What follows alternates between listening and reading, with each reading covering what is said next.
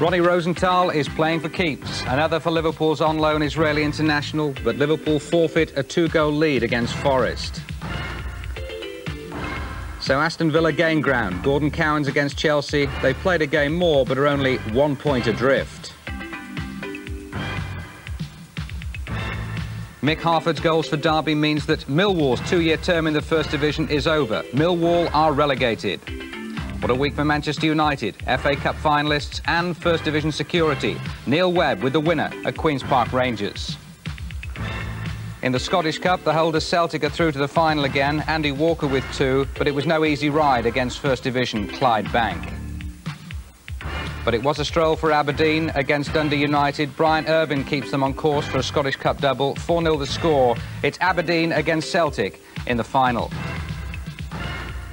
Very good afternoon to you. We have goal action coming up. That's from Villa Park. Aston Villa winning by 1-0 against Chelsea. And we have a remarkable cricket story as well for you momentarily. Just let me tell you the score in the fifth test.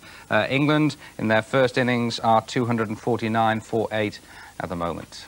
Scores and scorers in the key games in England and in Scotland this afternoon. Liverpool 2, Nottingham Forest 2. Ronnie Rosenthal put Liverpool ahead. Steve McMahon got another after 15 minutes, 2 minutes after Rosenthal's. But Nottingham Forest, with 2 goals in the second half, got a point. Steve Hodge and Nigel Jemson. And that means Forest have taken 2 points now from their last 24. But a much encouraging result for them at Anfield this afternoon. Villa 1, Chelsea 0, the goal coming up.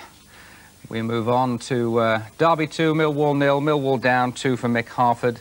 Southampton 3, Charlton 2. Southampton were 3-0 up. Neil Ruddock got a couple early on, and Jimmy Case also scored. 3-0 it was at half-time, and then Andy Jones and Tommy Caton hit back for Charlton, but that looks as if they will be joining Millwall in the second division next season. As will Luton, probably. Ian Dowie gave them a 2-0 lead against Everton, who came back with Tony Cotty's 12th in 13 games and also Graham Sharp after 78. Manchester City 2, Sheffield Wednesday 1. Niall Quinn got the first after 22 minutes. David Hurst equalised for Sheffield Wednesday. The City winner from substitute Adrian Heath, his first since joining them from Aston Villa.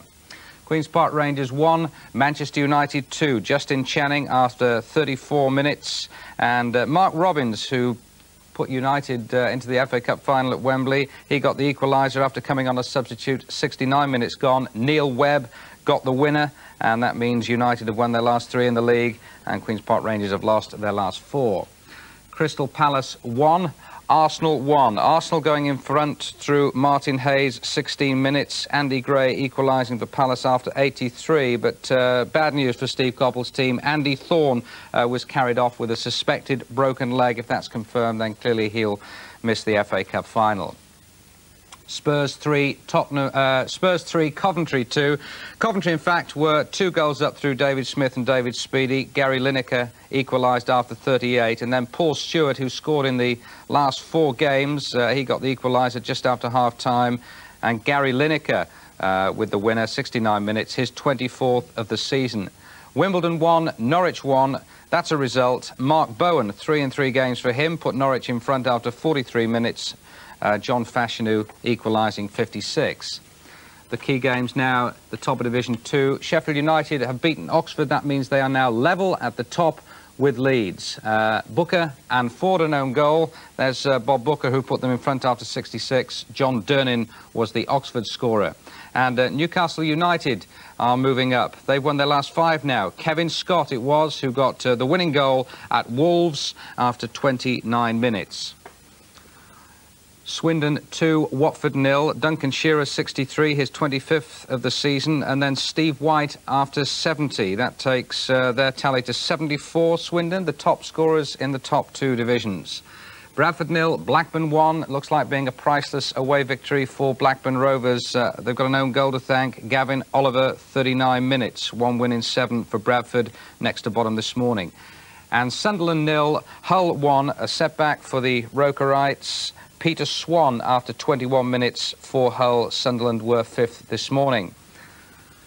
Scottish Cup semi-finals, the Tennent's Scottish Cup, Clydebank 0, Celtic 2, both goals to Andy Walker. Dundee United 0, Aberdeen 4 in the other semi-final at Tynecastle. Irvine 2, Van der Horn own goal, and Hans Hielhaus making it a very emphatic 4-0 for Aberdeen. Right, some cricket now, and another amazing bust-up involving the West Indies captain Viv Richards. The West Indies skipper stormed into the press box and confronted the Daily Express reporter James Lawton just before the scheduled start of play on the second morning of the final test in Antigua. Richards, who had a verbal bust-up with Lawton yesterday, pointed an accusing finger and said, "You wrote bad things about me. I'm in a very angry mood this morning. Anyone who gets in my way had better be careful." The row lasted 10 minutes. Richards, in fact, was still in the press box when the West Indies took the field, but play was interrupted after just 9 minutes by rain, and Richards was back in the action by the time England lost their first wicket of the day. Jack Russell for 7 and Phil de Freitas for 21. England are now 249 for 8. No change from what I told you just at the start of the programme. It's raining again. Now, in the more peaceful surroundings of the Crucible in Sheffield, England's Dean Reynolds staged an action replay to reach the last 16 of snooker's Embassy World Championship, repeating last year's 10-7 first-round win over South African Peter Francisco, and now meets the second seed John Parrott. Well, back to football. As I told you, Liverpool squandered a 2-goal lead to only draw at home with Nottingham Forest this afternoon. Meanwhile, Aston Villa, at home to Chelsea, moved to within a point of the leaders by winning by a 1-0. Commentator Martin Tyler. Flat. There's a run on for Cascarino here. He's onside, and Erland Johnsen made up some ground but didn't have the strength really. Tony Cascarino beaten away by Besant, followed in by Gordon Cowans, and Aston Villa have scored. Gordon Cowans' third goal of the season, giving Villa maximum points this afternoon. Full classified check now on all the results, north and south of the border, with Bob Colton. Thanks, Elton, and we begin with Barclays League Division 1. Aston Villa 1, Chelsea 0. Crystal Palace 1, Arsenal 1. Derby County 2, Millwall 0. Not on the pools, Liverpool 2, Nottingham Forest 2. Luton 2, Everton 2. Manchester City 2, Sheffield Wednesday 1. Queen's Park Rangers 1, Manchester United 2. Southampton 3, Charlton 2. Tottenham 3, Coventry 2. And Wimbledon 1, Norwich 1. Division 2, Barnsley 1, West Ham 1. Bradford City 0, Blackburn 1. Brighton 0, West Bromwich Albion 3. Ipswich 3, Port Vale 2. Leicester 1, Portsmouth 1. Plymouth 1, Bournemouth 0. Sheffield United 2, Oxford United 1. Stoke 0, Middlesbrough 0. Sunderland 0, Hull 1. Swindon 2, Watford 0. And Wolves 0, Newcastle 1. Division 3. Bolton 1, Tranmere 1. Bristol Rovers 2, Rotherham 0. Chester 0, Northampton 1. Fulham 1, Birmingham 2. Huddersfield 2, Blackpool 2. Leyton Orient 2, Bury 3. Mansfield 1, Wigan 0. Notts County 2, Crewe 0. Preston 2, Bristol City 2. Reading 0, Cardiff 1. Swansea against Shrewsbury is a late result. And Walsall 2, Brentford 1. Division 4, Aldershot 0, Maidstone 2. Burnley against Cambridge United is a late result. Doncaster 1, Chesterfield 0. Gillingham 0, Hereford 1. Hartlepool 0, Colchester 2. Lincoln 0, Scarborough 0. Peterborough 3, Halifax 0. Scunthorpe 3, Wrexham 1. Southend 3, Rochdale 2. The games between Stockport and Grimsby and Torquay and Exeter are both late results. And York 0, Carlisle 1.